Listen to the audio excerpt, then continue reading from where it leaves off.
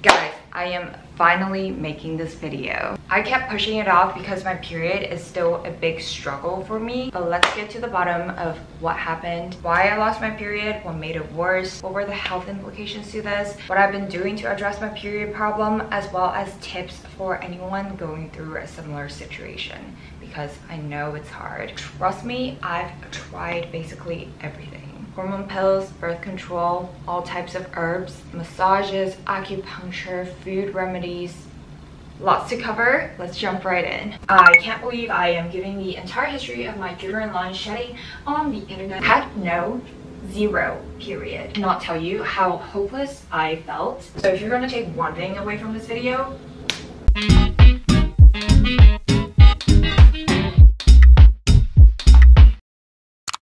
okay, for those who might not understand why not having your period is such a big issue, let me throw in all the visible damages my loss of period has done to my body over the past 4 years. First, my bone density is really low. That's why my weight is so low, meaning I could get osteoporosis.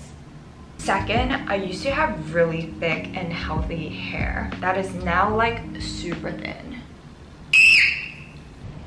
Can you see this bald spot? I'm not kidding. I have to vacuum my apartment twice a week because A, LA is kind of dirty, and B, I shed like crazy. So I felt a need to cut my hair to preserve some energy. Third, it really hit me when I started thinking, oh my god, if this goes on forever, I might not be able to get pregnant one day if I actually want to. Like, I might not be able to start a family on my own, which is really scary. So let's backtrack my period history, and trust me, it's a long one. I can't believe I am giving the entire history of my uterine line shedding on the internet, but hopefully this is helpful for you guys. It all started in 2017. I had my period in April, and that was basically the last of it. What happened here is that after an entirely crappy freshman year at UCLA, I got basically no sleep at all because of the dorm situation. My body was literal shit.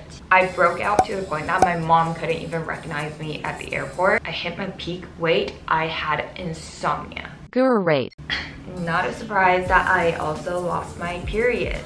What probably exacerbated the situation is that because I was at my peak weight at the beginning of the year, I started trying to lose weight. The good approach I took was starting to go to the gym, but during summer school when I had to cook for myself, I literally starved myself by making like 1 or 2 chicken drumsticks a day plus some kale, maybe some rice. That's it. Like, yeah, I did lose a ton of weight at the time, but A, it was terrible for my already gone period, and B, weight loss through starving killed my metabolism. So once I began eating normal again, my weight just skyrocketed. Like I said in my if you're not losing weight, watch this video, starvation is never the way to go. It doesn't work and it really damages your body. Don't do it. Since we're on the topic of the importance of eating and staying energized, I'd like to thank our sponsor today, Verb Energy Bars. The bars are infused with organic green tea. Each bar has the same amount of caffeine as an espresso, but without the crash or jitters after.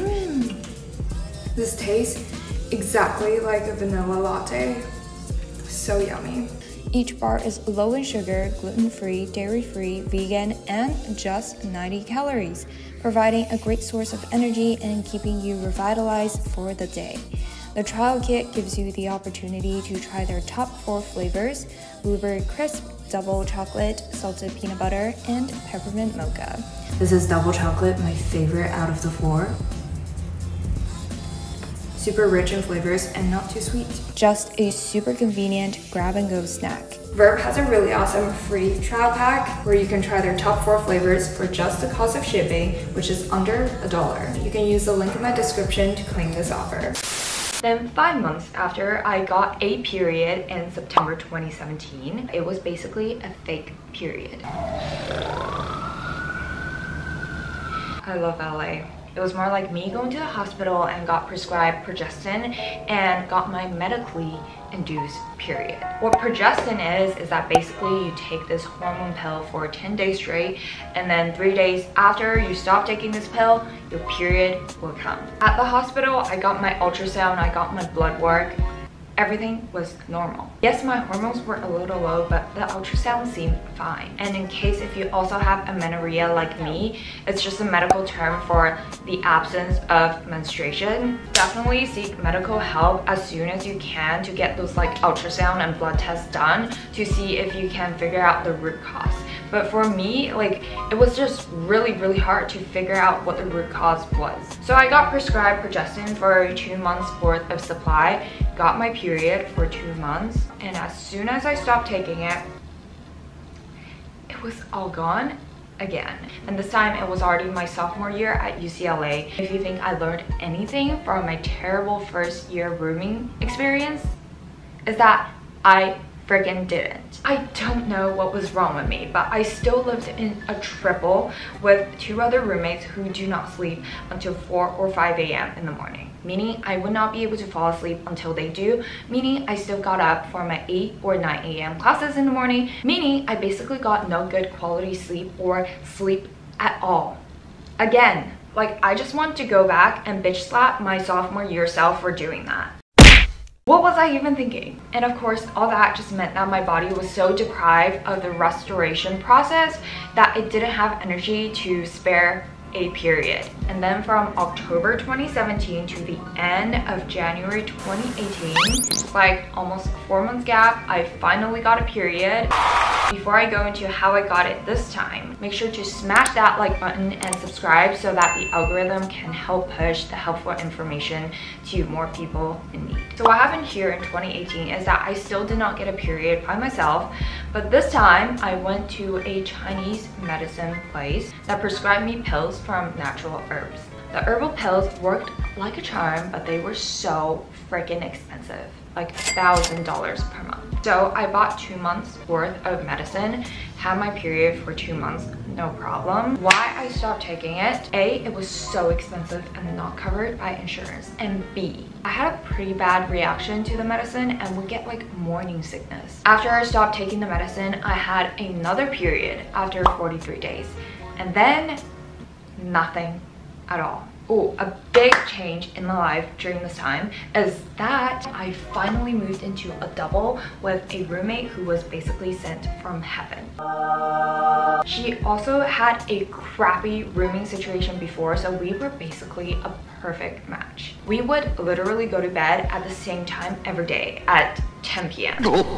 So after 1.5 years of not being able to sleep at UCLA, your girl finally figured out to change her goddamn environment. But by this time, my body was already really destroyed by that 1.5 years of insomnia. So this time, after 95 days of not having a period, I went to my school health provider, UCLA Ash Center. They prescribed me birth control pills. Oh my god, such a bad move. This, I am not even kidding, gave me permanent damage to my period system. Like, yeah, I was on 4 months of birth control. It was great when I was on it. My period was spot on each month. The flow was normal too, but once I stopped taking it, not only was my period gone, like wiped out, but my blood test showed that my hormones like estrogen dropped to pre-puberty levels. When I later consulted other doctors, they told me that birth control doesn't actually help your body ovulate and go through a menstruation cycle. It just makes your uterine lining shed every month and suppresses your own hormone production. So basically, during the time that I was on birth control, my already non-functioning reproductive system shut down. So if you're gonna take one thing away from this video, don't go on birth control if you're trying to get your period back.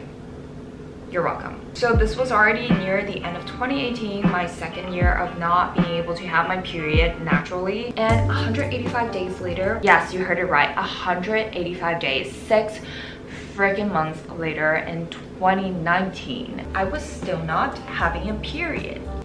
So I went to my school's pharmacist, ordered progestin, and had a period after 6 months. Oh, by the way guys, I know all the details of my period, like the dates, the length, the flow, because I've been using a period tracker since I was like 13 or 14. And tracking your period is such a good habit to have, especially for any abnormality or issues that you have. You can really track down into the history and data to try to find out the root cause. I'll link some user-friendly period trackers in the description. If you don't have one, download it yet. After 132 days, no sign of period, I was prescribed progestin again.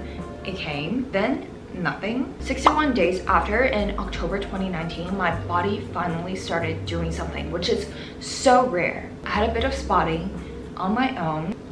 So proud. And that was it. Flips table. Mind you, at this time I was cranking for CPA exams in 2 months while going to the gym almost every single day. So my body was under a lot of stress. And during this time, I did significantly reduce my body fat percentage by controlling my meal portions and doing a ton of resistance and aerobics training. Although I wasn't starving myself, I would say this externally induced stress of cutting down my body fat wasn't the ideal condition for my period to naturally come back either. 71 days later, nothing. So I went to a hospital in China and got my ultrasound and everything again. Thankfully, the ultrasound still looked normal, but just no freaking period. So I got prescribed progestin again. Took that, got my 4th period in the entirety of 2019. Yeah, you guys, I had a total of 4 periods only in 2019. And 2 of them were only 2 days of spotting. 2020 came and it just didn't get better. But don't worry, the story is about to shift soon. All the way from the end of December 2019 to July 2020, had zero period. What I probably messed up here is that I started living alone for the first time and I just wanted to go low carbs. Like, I barely ate any carbs for several months, which I don't think my body liked. There are girls who go on keto and have their menstruation just fine. But girls, be really careful when you're trying to eliminate or reduce something from your current diet, because that could really throw your body off of an equilibrium, which in my case, I wasn't even in an equilibrium to begin with. During like the 7 months gap, I tried taking progestin again, but this time that wouldn't even artificially induce a period out of me. I was doing acupuncture even during quarantine, and I was buying bags and bags of herbs, brewing them for like hours every day, and they tasted so awful. Nothing would work. Both Chinese medicine and Western medicine failed, basically. I cannot tell you how hopeless I felt. Ever since I lost my period in 2017, I was so confident that it would be like a temporary thing and I would get it back eventually. But 3 freaking years down the line, I was still not able to have a period on my own or a medically induced period. So after going through the long list of things I've tried, I realized that one thing did work, and it was like one of the most natural types. Super expensive Chinese medicine place in LA. So despite that I have like no income after paying rent in LA, my health and my period were like non-negotiable. So I decided to go back to that place. And since then, I am still on this super expensive Chinese herbal medicine that basically eats up my entire income every month. But currently it is the only thing that still works for me without the harsh side effects of birth control pills and hormone pills. Moral of the story, being healthy saves you money in the long run. Having a regular period saves you tons of stress and money. And this period journey is still ongoing, and I'm not just going to rely on this medicine pill forever. Even though that has been helping me get a period every month, but those periods are really short, and TMI, the flow is really not that much. Let me know in the comments if I should make a video of the specific things that I am doing to try to regain my period. There's so much to cover, and there's so much that I learned over the past 4 years. But essentially, while I am taking the herbal medication, I'm also trying to live as healthy as I possibly can. Routinely exercising, eating enough calories and different macronutrients, eating enough carbs, sleeping early, using the Chinese nutrition philosophies to make dishes that are good for my uterus, ovaries, etc. Like my chia pudding thing with dates, goji berry, astragalus. I'm also trying to put on more weight, hoping that it will make it easier for my period to naturally come back. Thanks for bearing with this super long period struggle story. I am not giving up. And if you're on the same boat, let's get our periods back together. Don't forget to like and subscribe. It will really help me out, and I'll see you next week. Bye.